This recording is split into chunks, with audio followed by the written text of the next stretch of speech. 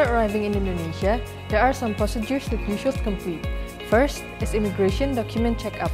Beforehand, prepare your documents so that the checking process can be done faster. Do not forget to express gratitude to the officers checking your documents. Use terima kasih to express gratitude in Indonesian. To do transaction in Indonesia, you need Indonesian rupiah.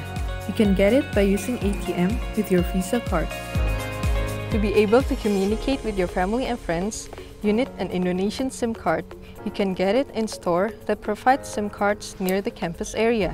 There are many options of mobile providers for you, and you can adjust it according to your needs. There are some transportation choices that you can use to go to our campus. You can use the BRT or Semarang, or you can use the taxi to take you directly to your destination. You can learn about maps and places that you will probably visit by using Google Maps.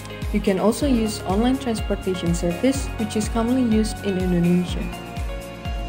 In order to keep updated on the informations about academic schedules and college informations, you can log into your SSO account registered by our campus. You can open it on sso.undip.ac.id, input your username and password, and you can find every academic information there.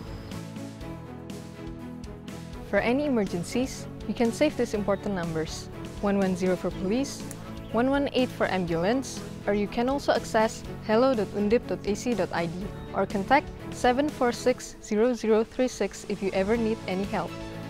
If you want to know more about Undip, you can contact the international office. If you are not feeling well, you can go to the clinic in Diponegoro University, and you can consult about your pain to the doctors in the clinic. There are few things that you should notice while living in Indonesia. First, use your right hand when accepting or giving things to others. Don't use your left hand because it is considered to be impolite in Indonesia.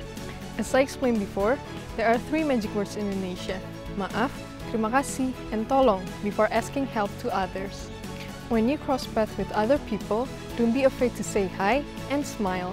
Indonesian people are known to be very friendly. With these informations, you can start to prepare everything you need to start studying in Diponegoro University. Welcome to Diponegoro University. Come and join us.